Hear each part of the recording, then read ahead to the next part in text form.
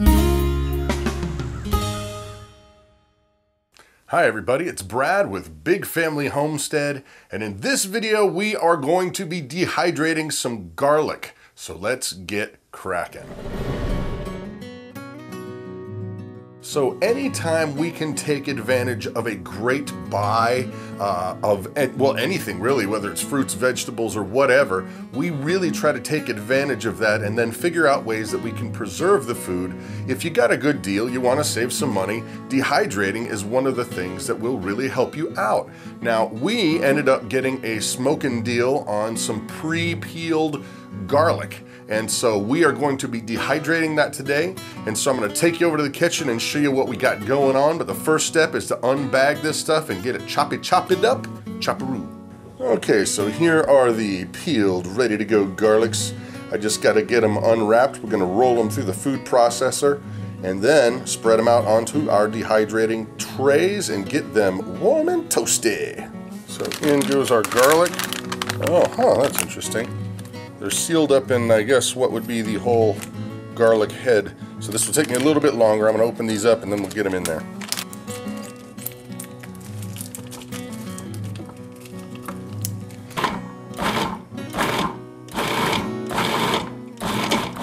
Just a side note, we had ended up with 30 bags of cloves, rather, of garlic that they were pre-packaged, individually bagged. But that amount makes about 6 cups chopped. So off we go to the dehydrator. Okay, so for those among you who are the more astute, the ones that have got the eye for details, may have noticed a scenery change. And the reason for that is, well, frankly, this is gonna stink. And whenever you're dehydrating stuff like garlic or jalapeno peppers, you really don't want to do it inside unless it's absolutely, there's no other way around. It'll burn your eyes, it's not a good scene. So we're gonna go ahead and get our garlic loaded onto the dehydrator and get cracking.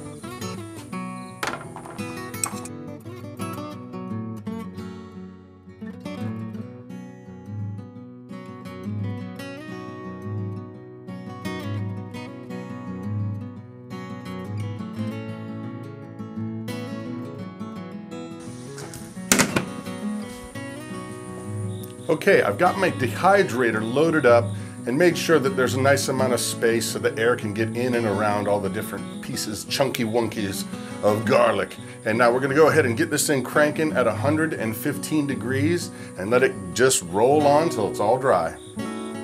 Okay, so we've waited our time. It's taken us about, I would say, 10-ish hours to get it crispy. I don't know if you can hear that, but this is ready to go. Nice and done, everything's nice and brittle. So what we're gonna do is we're gonna harvest all of this dehydrated garlic into a Wonder Bowl. And then from the Wonder Bowl, we're gonna grind it up into a super sweet powder. Here we go. Now this is what we're left with. Look at that. Crispity, crunchity garlic. Into the grinder you shall go. All right, it's grind time. Woo! Jump, jump.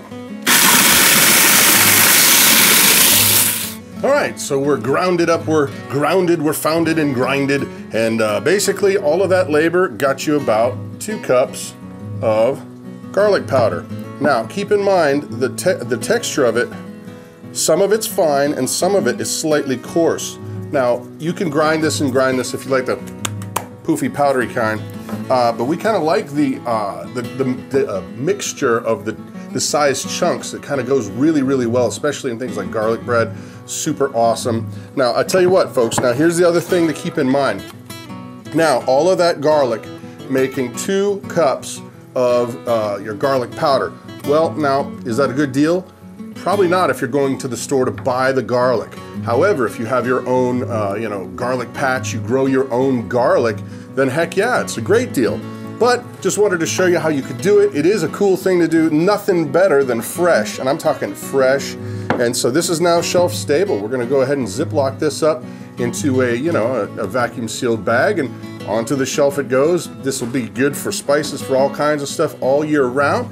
Please don't forget to share the video, pass it around, like and subscribe. I'm Brad with Big Family Homestead, and you have an amazing day.